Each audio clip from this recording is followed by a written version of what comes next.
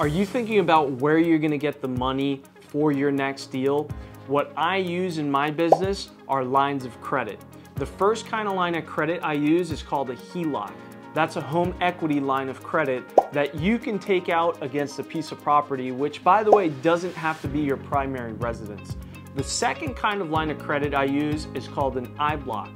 This is basically an insurance-backed line of credit where you have an insurance policy that you could take a line of credit out against. The third line of credit is a personal line of credit, which you can go to a bank or an individual and request a line of credit directly through them.